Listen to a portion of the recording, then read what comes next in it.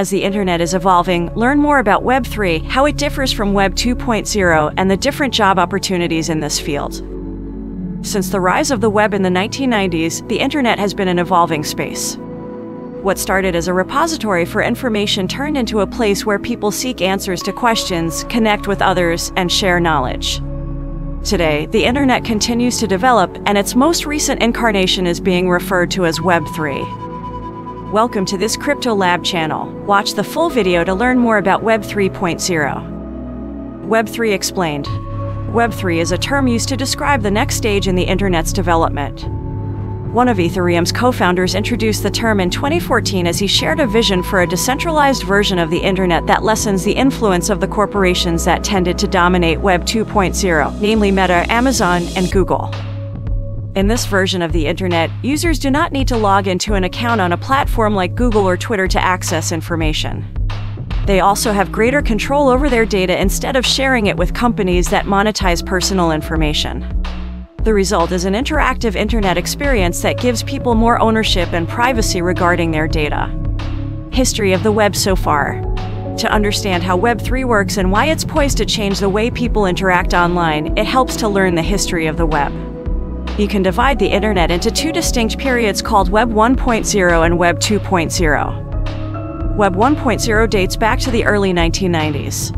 This version of the internet featured static web pages coded in HTML. It created an open and decentralized place where users could search for and find information through browsers like Netscape and Internet Explorer.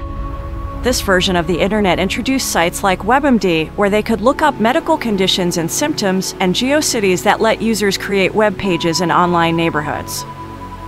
Web 2.0. By the decade's end, people began seeing the internet as more than an online encyclopedia. The rise of blogging sites, forums, and wikis gave users places to share information and connect with other people.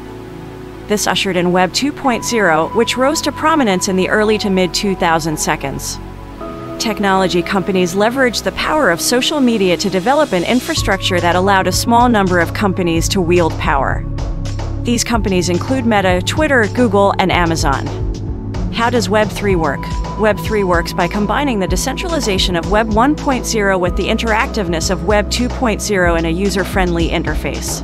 Ideally, it gives users more control over their online experience and increased security through blockchain technology. Artificial intelligence, machine learning, and natural language programming also play critical roles by mimicking how humans identify patterns and communicate through words and symbols.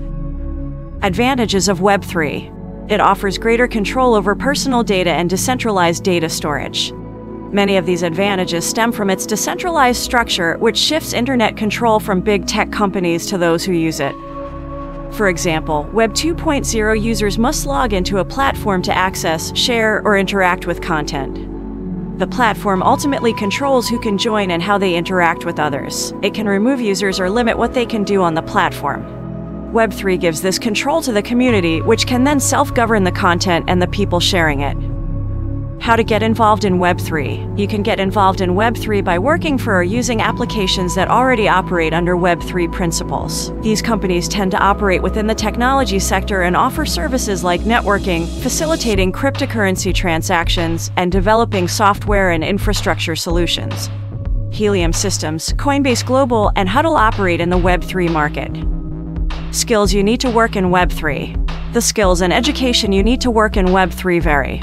For example, a front-end Web3 developer may need skills like UX experience and programming languages. However, a Web3 marketer may rely on a different skill set that can include communication and data analysis. Subscribe to our channel to keep up with new content. Your support and feedback are much appreciated.